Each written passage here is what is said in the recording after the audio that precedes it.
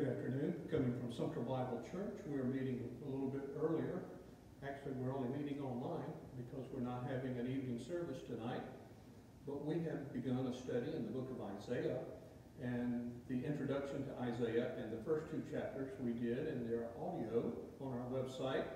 But we don't know how long we're going to be temporarily delayed from meeting on Sunday night, so we will continue our study in the book of Isaiah, beginning at chapter 3 and going through chapter 4. And tonight I have 14 points to the message, and you'll see those there from chapters 3 and 4 in about 30-35 minutes, so we won't spend a lot of time on each one. We'll be looking at the resources removed, the rulers, the ruling, the righteous, the reward, the roaming, the rising, the rebuke to rebellion, role reversal, reproach, redeemer, remnant, rinsing, and refuge. Let's pray. Father, bless the study of your word. Speak to our hearts through it. Meet the needs of those who are watching and listening today. We thank you that your word is powerful, that it's relevant, and that it speaks to our hearts. And we ask that you would do that in Jesus' name. Amen. As we begin by looking at Isaiah chapter 3, we're going to first of all look at the resources that are removed. Hope you have your Bible with you and turn to Isaiah 3 and 4. I'll have some portions of scripture on the screen for you to be able to see, and we'll read some, but it always is helpful if you are looking at your Bible and maybe choose to do some marking in your Bible. But Isaiah 3:1 says, "For behold, the Lord of hosts, doth take away from Jerusalem and from Judah the stay and the staff, the whole stay of bread and the whole stay of water." They had been hoarding up things, and this is prophetic and speaks for the near future as well as the tribulation period, a little more distant future. But people can hoard up food, and they can store food, and they can have all the things and think that they are prepared, but the Lord can easily take it away. And that's what this verse says in verse 1, that the Lord will take it away. So we must put our trust in the Lord, not in our ability to prepare for crises that may come into our lives. James kind of helps us with that when he says in 4:14, "Whereas you know not what shall be on the morrow, for what is your life? It is even a vapor that appeareth for a little time and then vanisheth away." So we don't know how long we will be here. We don't know if we'll be here tomorrow. We don't have that promise. And so our preparation is our trust in the Lord, because he says he would remove their resources. Then he goes on and he addresses the rulers there. It says the people shall be oppressed in verses 2 through 5. And in these verses he lists three different kinds of rulers. There are those who are the legitimate authority, those that judge, the prophet, the ancient, the honorable man. Those are terms that are used in our KJV. And those are legitimate authorities that God has over the people to help them. And then there's some in training. It's referred to as the captain of 50. And those are like junior officers in training. And that one is mentioned in verse 2. And then he also mentions some unlawful counselors, where it talks about how they are cunning and they are eloquent in their speech here. And these are ones that were popular with the people, but they were forbidden by God because they were practicing enchantments and diviners, as they were called there. And so he says there's going to be a total collapse of authority. The children are running the house, and everything revolves around the children. It doesn't revolve around the marriage of husband and wife. And we see even some of that today, but God says that's coming there as part of the judgment on Judah. Then number 3, we see the ruin that is coming. He says Jerusalem is ruined here. And a lot of that was because of absence of leadership. And they would go to people who looked nice and thought because of their outward appearance they would make a good ruler. And so they said, "Rule over us." And they would answer in verse 8, "Don't make me a ruler there." And they were desperate for leadership there. And those who they had asked to be rulers were refusing to take responsibility. And it's time for the pastors and the leaders of America who are believers to take the leadership and be the leaders and take the responsibility to speak the truth and love. And then there's an adversary of God. It says their doings are against the Lord. In verse 8, it says Jerusalem is ruined and Judah is fallen because their tongue and their doings are against the Lord to provoke the eyes of his glory. What a wonderful phrase, the eyes of his glory. And the eyes of the Lord search to and fro through all the earth, and he wants to be glorified through his people there. And we need to be the godly leaders that he wants us to be, because there are many who are adversaries of God, and we need to speak up for the Lord and take a stand for him. And then ruin is coming because they announce their sin. In verse 9, it says, the show of their countenance does witness against them. They declare their sin as Sodom. And we know about Sodom and Gomorrah and how they were destroyed, and the term sodomite comes from that city, of course. It says, they hide it not, verse 9.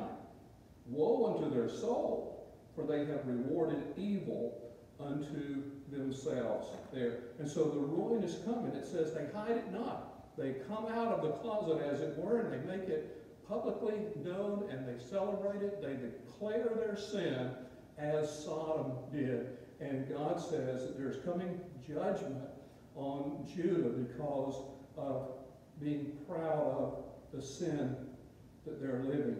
And he says in verse 9, woe unto their souls there. And they bring it on themselves. Verse 9 says, they have rewarded evil unto themselves. And so whenever man sins, the judgment he gets is because of his own sin. It's not because of God. God has given the warning, and God has given the solution. And when we turn to God, we have forgiveness and cleansing from all of our sins, and rather than walking around in our sins and pride. Well, he has a word for the righteous as well. In verse 10, he says, say to the righteous. God has a message for those of you who are believers, just as he did for his nation Israel. Not all of Israel were true believers, but the message, first of all, he says, it shall be well. There's coming judgment to others, but God says, it shall be well to those who are righteous, in verse 10. Saying to the righteous that it shall be well with him, for they shall eat the fruit of their doings. Just as the wicked eat the fruit of their doings, and they reap their own consequences based on what they sown, and God says the righteous will eat the fruit of their doings as well. And so whenever we do that which is good and right, God says there are rewards. There are wonderful, positive consequences whenever we are righteous in the Lord. And he is the one who makes and declares us righteous. Then he says there's going to be a reward. There's a reward of his hands in verse 11. He says, woe to the wicked. It shall be ill with him. And so it says it'll be ill with him. It says it's going to be well to the righteous, and God is going to look after them and protect them. But it's not going to be well to the wicked. It's going to be ill with him. There's going to be trouble that comes his way. He says the reward of his hands, in verse 11, shall be given him. He getting what he deserves. Man cannot blame God. If he dies and spends eternity in hell, God has done all that he could to save man from the consequence of sin and the judgment that is to come. Hebrews says it's appointed to man once to die, and after this, the judgment. And so those of us who are believers and we serve the Lord, he has declared us righteous through Christ.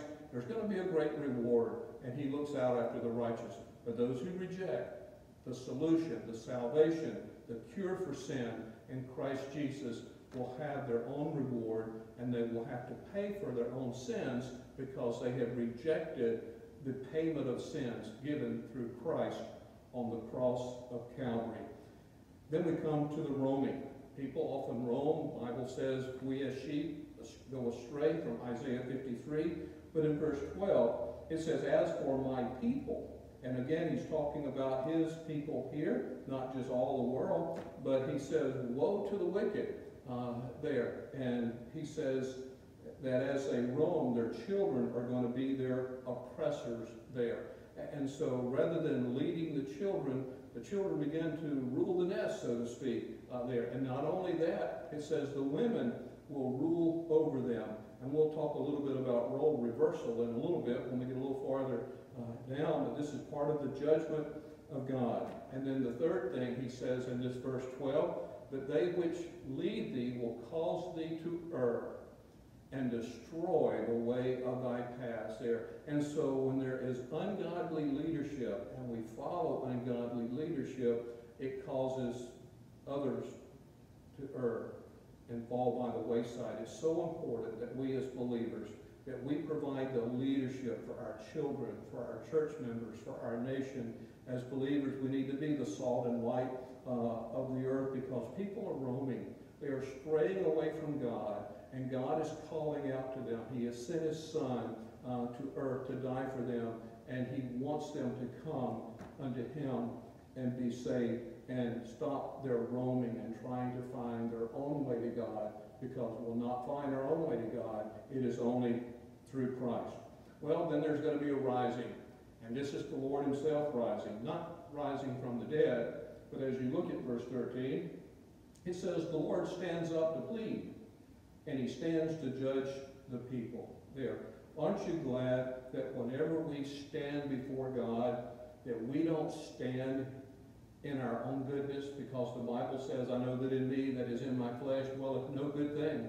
How to perform that which is good, I find not. And so all of our righteousnesses, Isaiah says, are as filthy rags. And so we have the Lord Jesus who stands up to plead for us.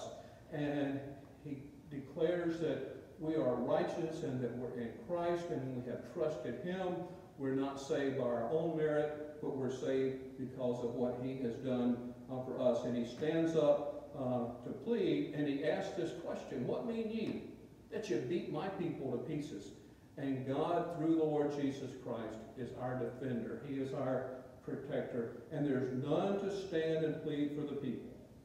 So Christ Himself, their Messiah, He stands to plead for them. And this being a prophetic book, a lot of this is speaking of the tribulation period, and we'll see some of that as we get into the rest of chapter 3 and 4, because at that end time, He will come, and He will plead for His people. We come to number 8 of our 14, and here He begins to rebuke rebellion as it's found in the daughters of Zion. In verse 16, it says here, moreover, the Lord saith, because the daughters of Zion are haughty, and they walk with stretched forth necks and wanton eyes, walking and mincing as they go, and make a tinkling with their feet. Here, as we read from verses 16 and on here, and we look at the rebellion of these daughters of Zion, it says they're haughty. And in this passage of Scripture, he lists 21 characteristics of their dress and the way that they carry themselves, the way they adorn themselves. And this passage is not an indictment on women by any means, but rather it's against certain women and the way that they were carrying themselves, very much unlike Proverbs 31, where it says, who can find a virtuous woman? And there we read about the godly woman. But here, there's going to be a rebuke and judgment on this particular type of woman who has the wanton eyes and walking and mincing as they go. This personal adornment there. And we're going to look at these 21 words. As you look through these verses of Scripture in Isaiah chapter 3, there's some words that are very not common English words. And we won't spend a lot of time on these 21 things, because if we do, it would take way too long. But you can get a book and study Jewish clothing and customs and find out more about these. So we're just going to hit very quickly on them, 21 of them. The first one is a tinkling ornament about their feet. This is a leg bracelet or an anklet worn by the rich and the vain. The next one in verse 18 is cauls. This is a headband, a luxurious headband that was worn for beauty. And you say, well, what's wrong with these things? Well, there's nothing wrong with any of these things. It wasn't so much of what they were wearing, but 21 things that was showing the excessiveness of what they were doing and their pride and haughty spirit, and they were focusing on the outward appearance rather than on the inner woman of the heart there. And that is what God is condemning here. The third one, you look at that one that says they were wearing round tires like the moon. And what in the world are round tires they were wearing here from our King James Version? And this is the decorative ornaments. And oftentimes the camels had these on, and they would put them on. And so the more decorative the camels were, the more impressive they were. That was their mode of transportation there. And so the women had these ornaments on as well. So they were doing it also for to impress other people there. We should look nice, but our goal is not to impress other people with the outward appearance. The fourth one is chains, and that's a pendant or an earring. It's translated collars in Judges chapter 8, and you've seen that as decorations as well, where people put a collar like a necklace, but it looks more like a collar around their neck. Number 5, bracelets in verse 19. These are ornamental bracelets, and it's an item of luxury here, not just a common bracelet there. And then mufflers, not like a muffler on a car. This Hebrew word has to do with a veil. It's a light cloth that's worn over a woman's face, and it conceals her face, it protects her face, it adds to the beauty that's there, and so they have all of these things. This is just number 6, and there are 21 words here that the Lord is rebuking because of their emphasis on fashion here. 7 was bonnets in verse 20. This is a turban. It's translated headdresses in Isaiah 3:20. It's a long cloth that's wound around the head, just around and around and around there. Then there were ornaments of the legs, or ankle chains. Again, it's an item that was for luxury there. Certainly, most of these are not necessity. And then there's the one that's called headbands in verse 20, and those are sashes. And Jeremiah 2:32 uses this Hebrew word to describe the attire of a bride. And so here they have all of this very impressive outerwear and clothing that they have. And then the tablets. This word tablet in the Hebrew comes from 2 words. It has to do with the inner person and the house in which that inner person lives there. And so the focus that these women had, that he is rebuking and judging here, their focus was on the outer part, or what I put here, the soul case. I got that term from my grandfather. We call him Granddaddy on the Davis side there. And oftentimes I would ask Granddaddy, I'd go out to see him and I'd say, "How you doing today?" And he said, "Well, I'm feeling pretty good, but my soul case is kind of tired and weary." And that's what this body is. It's a soul case. It's a housing for the soul. And they weren't nourishing and putting emphasis on developing their soul, their spirit, their personality, their walk with God. They were putting all the emphasis, 21 different things. They were putting emphasis on the external, trying to impress mankind, both men and women. Number 11 of the 21, earrings in verse 20.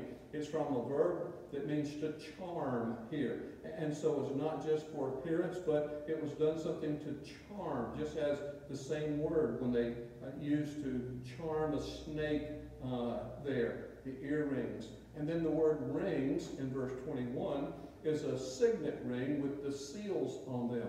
This particular word, in talking about the tabernacle, where they carried the tabernacle from place to place as they wandered in the wilderness, it had rings where they would put the poles to carry the cart there. So these were obviously not of small size and insignificant here, but they were very showy here as they were wearing these rings. Number 13, nose jewels in verse 21 here. And these nose jewels here is, as the book of Proverbs talks about these nose jewels, when the book of Proverbs mentions that it compares this jewelry in a pig's snout to a woman without discretion. And that's the word nose jewels in verse 21 there. It's often associated with idolatry as well. And then number 14, changeable suits of apparel.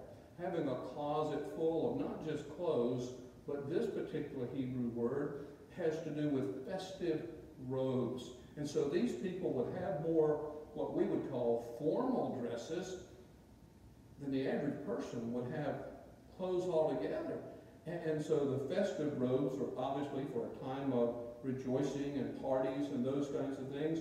And they just had so many of these. And God was condemning the changeable suits of apparel. Move on to 15 and 16. He says they had their mantles. This is a cape. It was a part of the royal garments that the high officials wore. And then the word wimples there. I looked at that word and said, what in the world is a wimple there? Well, this was a cloak. Ruth certainly was a godly woman, and she wasn't anything like the woman described here, but she had one of these.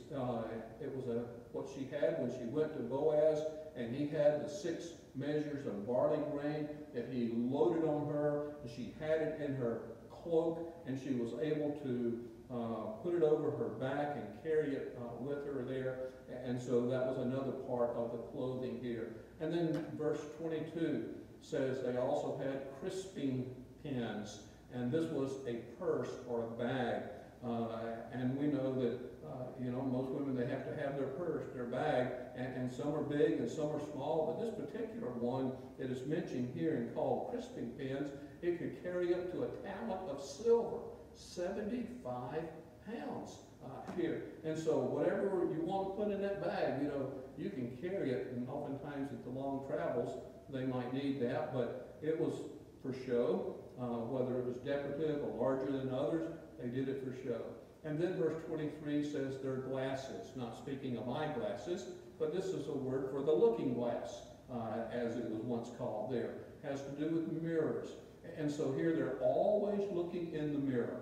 And it's okay to check the mirrors. We should check the mirrors. We shouldn't just go out with egg on our face, literally, or mustard or anything else here. But the emphasis here was on the outward appearance there. They always probably had that one of their crisping pins, just always checking the mirror, making sure everything was right so that people would be pleased, and they weren't nearly as interested in making sure that the mirror was focusing on the heart. And God's Word tells us that the book of James says the Bible is like a mirror, and it reveals to us the condition of the heart and gives us opportunity to straighten out things on the inside rather than the outside. 3 more to go as he rebukes the rebellion here, the daughters of Zion that are haughty, and it says that they have fine linen, and these were garments of great value.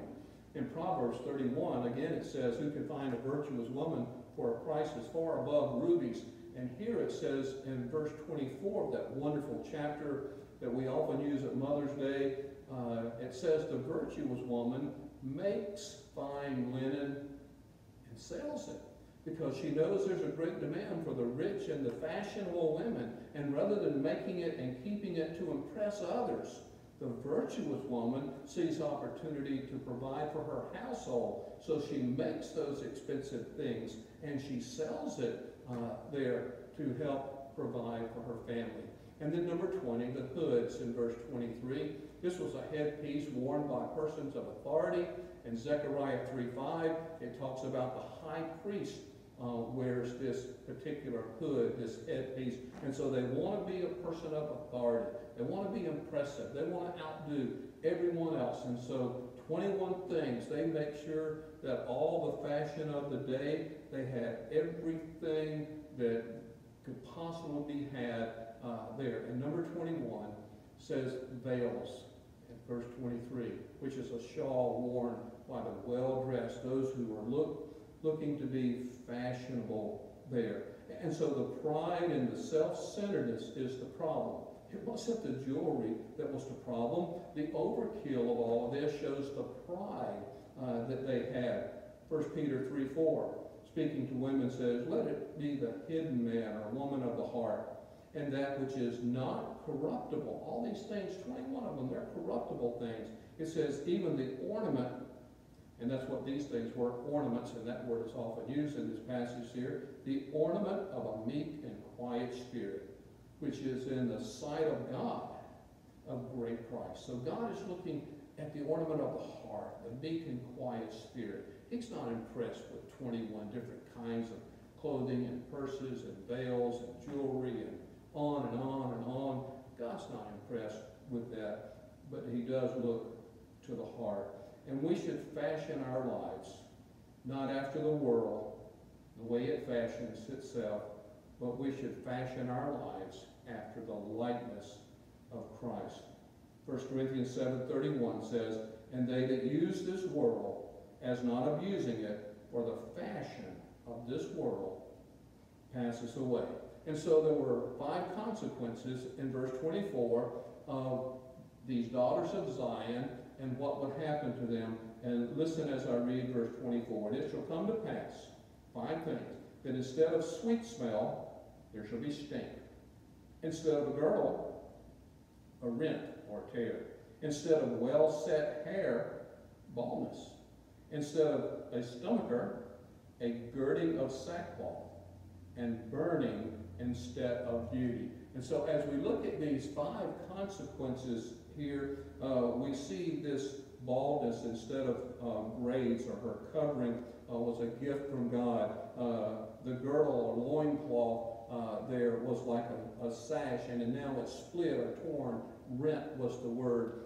They're wearing a sackcloth instead of a stomacher, and that is a word that means an expensive, fine robe. So instead of wearing the expensive, fine robe of the rich and prominent, now it is a sackcloth, which is for the poor and beggar there. And there's burning instead of beauty. And so just as the fire burns and scars there's the scarring that comes from burning, and the disfigurement that comes from that. But God says, though all of these things are fine to the world, and people look after those things, there's coming a time where it's going to be burned, and it's going to be disfigured. And no matter how beautiful we may make the outward appearance, whenever they go to the grave, it decays, and it's all the same. There's no eternal value in those things, and so God wants us to put the emphasis on fashioning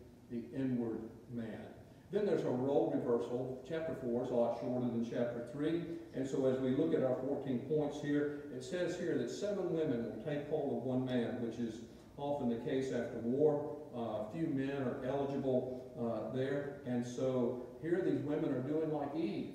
They're going to reverse the role, and they want to take charge there, where God had put Adam in charge of the garden there. And what they're going to do, they're going to rebel against God's plan. They're going to usurp the headship of man, and we see a lot of this is coming during the tribulation period, and the church will be called out by then.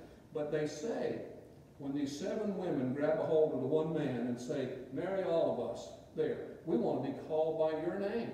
And that shows that even though they're reversing this role, that ultimately God has placed the husband responsible. So with the privilege of being the head of the household comes the responsibility that God holds the man accountable. He held Adam accountable for Eve's wrongdoing and Adam's wrongdoing as well. But Adam was responsible there. And so man might try to reverse the role, or women may try to reverse the role, but God says man will answer for that, even when they're called by his name. And there was a reproach. They said, take away the reproach. And of course the reproach in the Old Testament was the scorning and taunting because they could not have children.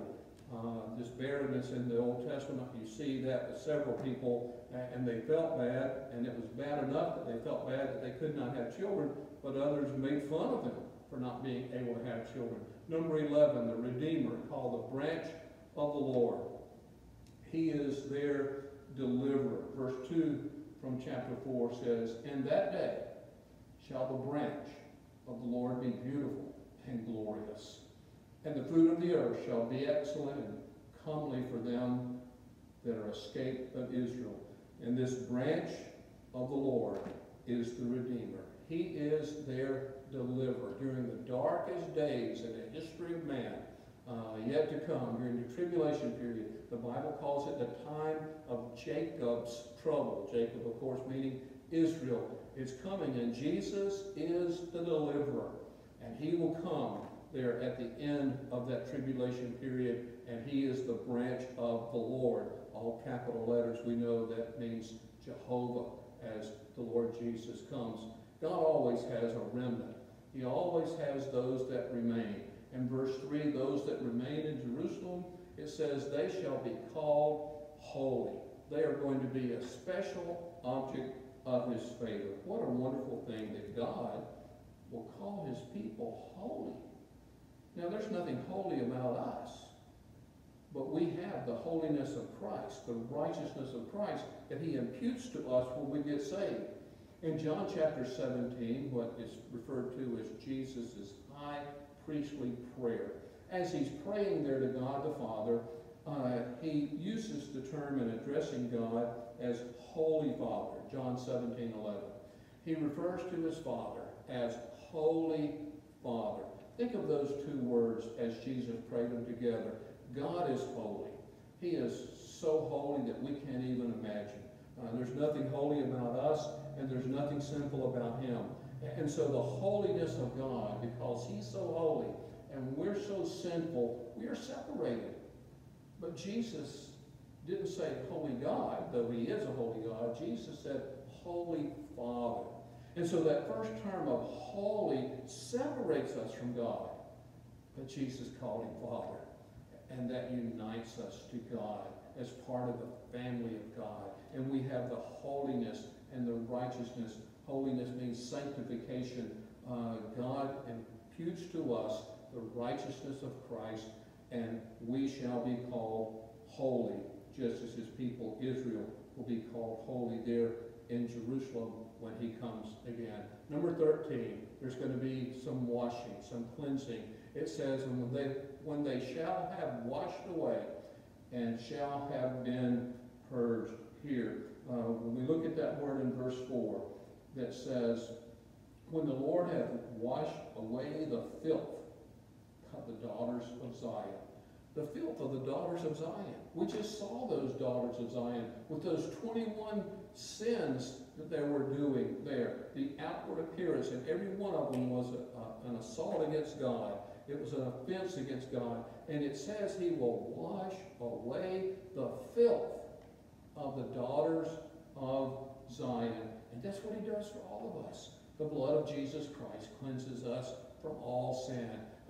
And this word washed away has to do with bathing oneself, or even cleansing clothes, where we take out the stains and the dirt there. But not only does he use the word washed away, there's also the word purged. And this word purged is used 4 times in the Old Testament, the Hebrew word. And 2 of those are for washing the offerings for sacrificial ceremony there. And so when we think of what we are to do from Romans chapter 12, it says that we are to present our bodies as a living sacrifice, holy, acceptable to God. And the only way we can present our bodies as a living sacrifice and holy to God is that he has washed away our sins, and he has purged us. He has used to do dishes before the dishwasher came along. You know, you would have 2 people and say, you want to wash or you want to rinse or dry. And so we'd wash them and then rinse them. And that's what he does. He washes all of our sins away the moment we get saved. And then as we walk along this path here on earth, we oftentimes slip and fall and sin. And then he does the rinsing of us as well. He cleanses us from all sins, and we are to present ourselves holy and acceptable to him. And then the last verse of chapter 4 ends the message of these 14 points of the judgment of Judah, and it has to do with a refuge here. It says, and there shall be a tabernacle for a shadow in the daytime from the heat, and for a place of refuge, and for a covert from storm and from rain. And so God is our refuge. The Lord Jesus Christ is our refuge. It's there for shelter and for safety and for security. And there's a covert. There is a hiding place. And Jesus is our hiding place. In closing, let me read to you the words from the hymn, Hiding in Thee. O safe to the rock that is higher than I, my soul in its conflicts and sorrows would fly. So sinful, so weary, thine would I be, thou blessed rock of ages, I'm hiding in thee.